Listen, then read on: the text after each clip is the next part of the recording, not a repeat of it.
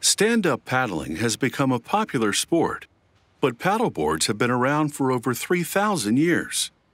Contemporary boards rely on modern materials to make light and reliable paddleboards, suited for leisure as well as for competition. This paddleboard is made with vinyl ester resin and laminated fiberglass. It's equipped with an onboard lighting system, an anchor, and a neoprene rubber non-slip pad. In the gel coating room, a technician wipes a release agent on the paddleboard mold to make the surface smooth and clean. Another technician positions the fin channel on the mold using a thin fiberglass template as a guide. He uses an airless pumping system to spray the mold with a vinyl ester gel coating mixed with hardener.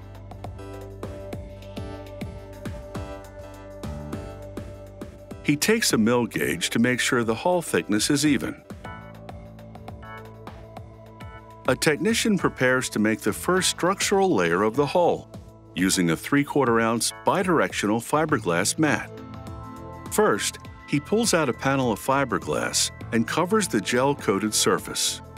Using fabric scissors, he cuts the mat and makes the fiberglass skin as tight as possible. He tears the mat to conform it to the rounded shape of the gel coat and fits the mat to the edge of the hull. He applies vinyl ester resin with a paint roller. The resin saturates the fiberglass, which merges with the gel coating. Extra material is placed over the fin channel to strengthen the structural bond between the channel and the hull. Then, the technician uses a bubble roller to push out air bubbles. He applies a second coat of fiberglass to reinforce the structural integrity of the board. In the assembly room, another technician fits a template on the board deck and traces the contours of the hand grab mount with a pencil. He uses an air saw to cut out a slot in the fiberglass laminate to fit the hand grab mount.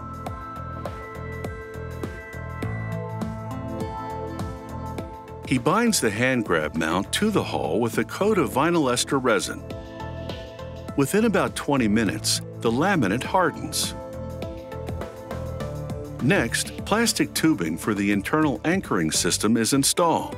A technician applies a bonding adhesive to the tube, securing it in place. He attaches the tube with tie wraps so it doesn't get tangled inside the hull. He installs a jam cleat for the rope that will allow the paddler to manually control the anchor from the deck.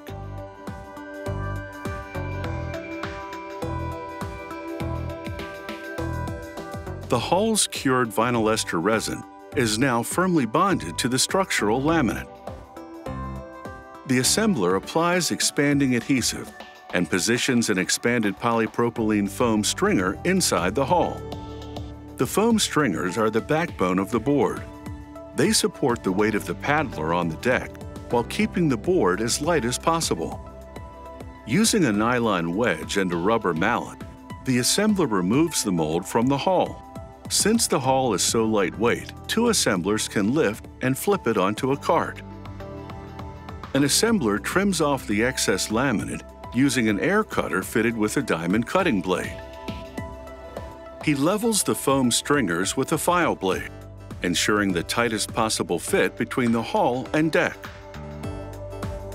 He applies expanding foam adhesive on the stringers before he places the deck on the foam with the help of a coworker. The adhesive quickly binds the parts together. The vinyl rub rail, designed as a side protection, masks the joint between the deck and the hull. The hull contains a dry storage hatch where the onboard battery is housed. The 8 amp-hour battery can activate the power pole, a micro anchor designed for shallow waters. In deeper waters, a paddler can manually activate the internal anchor system with a 16-foot nylon cord.